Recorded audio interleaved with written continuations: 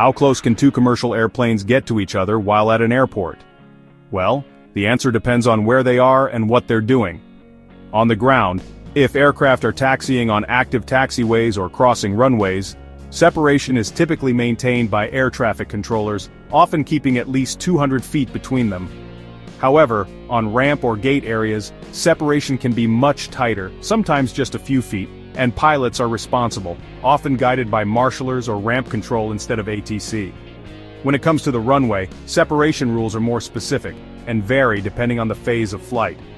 For arrival to arrival, the first aircraft must be completely clear of the runway before the next one crosses the runway threshold, no exceptions.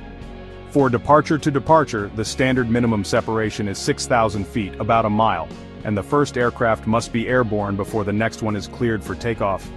Since many runways are over 2 miles long, that spacing is critical for safety. In a departure followed by an arrival, the departing aircraft must be at least 6,000 feet down the runway, and airborne before the arriving plane is allowed to cross the threshold to land. So, who's responsible? If the aircraft is on a runway or taxiway, it's ATC's job to manage separation. But once the aircraft enters the ramp or gate area, pilots and ramp personnel take over. Every foot of space at the airport is carefully managed to keep things moving. Comment, like, and subscribe to get daily aviation content.